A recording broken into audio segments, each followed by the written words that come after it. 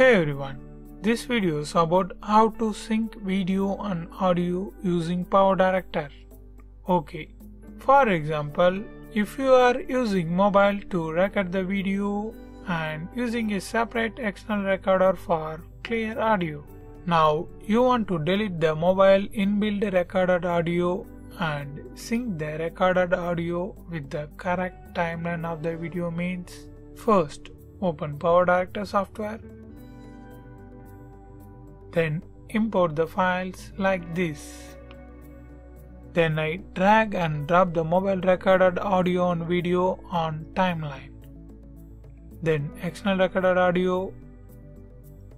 Then click File, Save As, and choose the path you want to save the file. Then enter the name and save the work file. Okay. Here is the main thing. Press and hold the control and select the files like this. Then you can see the link option here, Sync by Audio. Click that. Then your both audio synced automatically.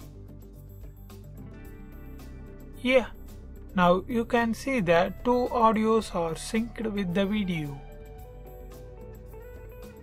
Now place the pointer here on empty space and click this split button.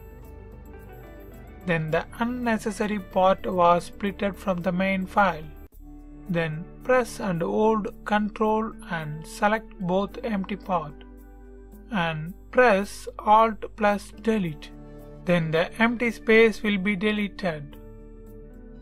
Likewise, delete this end part.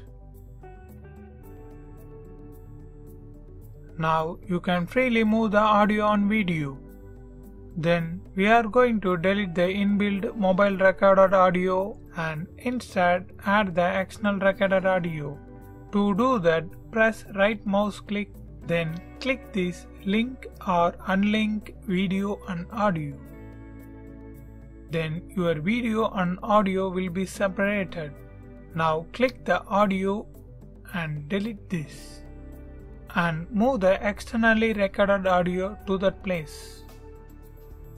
Yeah, that's it. And press Ctrl S to save this. Now I place this.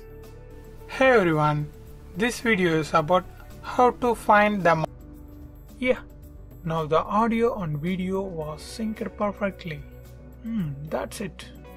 Thanks for watching.